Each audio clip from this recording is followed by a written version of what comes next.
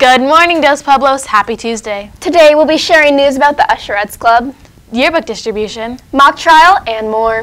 DP News starts now.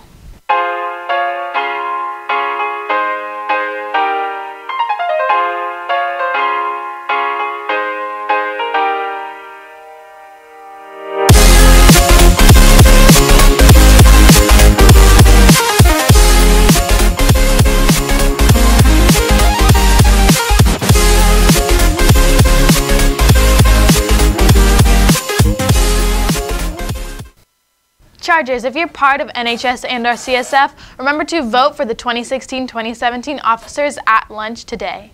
Also, we'd like to further congratulate our seniors in the Engineering Academy. Here's Anne with Vishay and Rennie, some of my fave DPenguineers. Oh boy.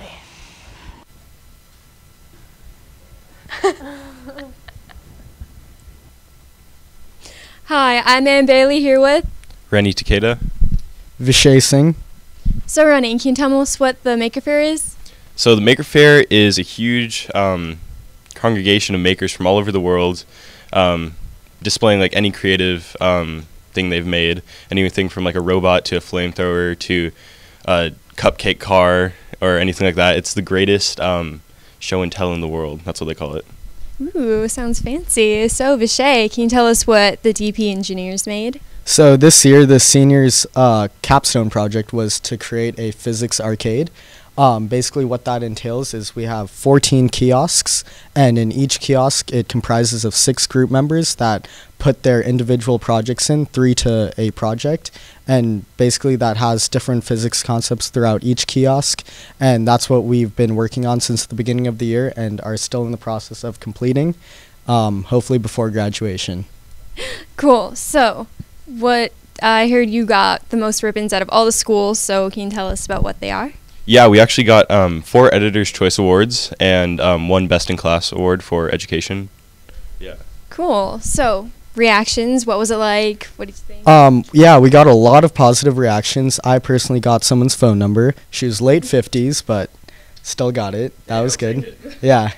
And then also, like, people just really were, like, astonished by what we created, and to say that we were still in high school and doing this was also another amazement to all of them. Yeah, that's pretty impressive. So what did you think? What was your reaction? I had a lot of people coming up just saying like how great it is that we are able to like experience this in high school, and people saying that they wish they could come back to high school, which I don't think is a very common thing. And there was a woman that came up to me and a couple other people and asked if we wanted to be in the America's Greatest Makers TV show. So there was a lot of people that are just like really amazed by what our school has accomplished. Yeah. Wow, that is really impressive. Well, thank you guys for coming in, and congrats on all the ribbons. Well, sending it back over to Olivia and Ashley right behind us. Thank you, Anne. Great. Want to stay in the loop about all the school activities next year? Next year's juniors and seniors can join the Usherettes Club.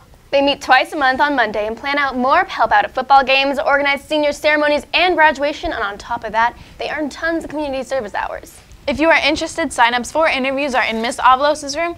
Interview dates are May 31st to June 3rd.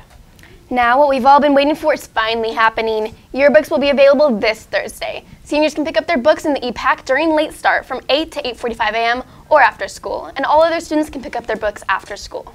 Students without a 6th period can get a wristband from their counselor to get their book during 6th period.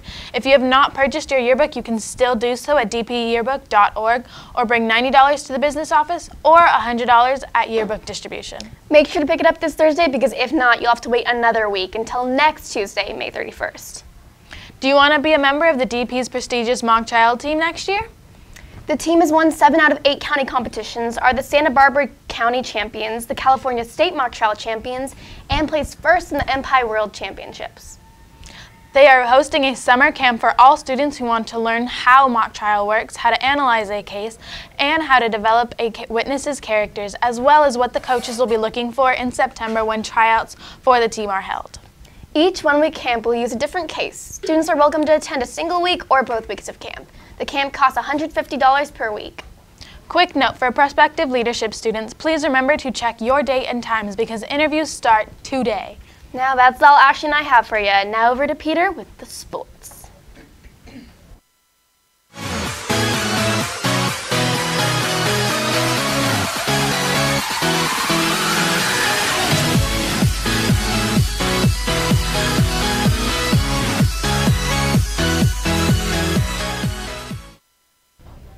What's up, DP? This is Peter here with your sports report.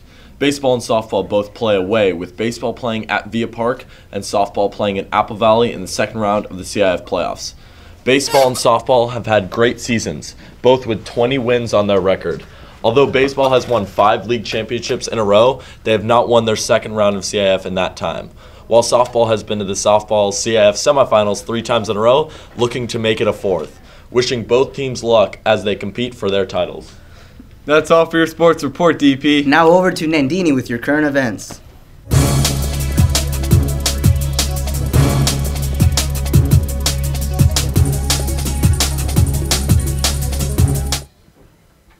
Hey DP, it's Nandini with the news. This weekend, Santa Barbara High School crowned a transgender student prom queen.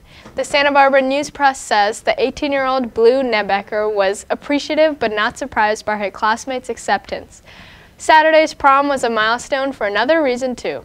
A female student, Sabrina Dabby, was voted prom king. Blue said that students felt that gender doesn't matter when it comes to prom king and queen. Blue said she hopes her win will help other transgender students. Thanks for listening, DP.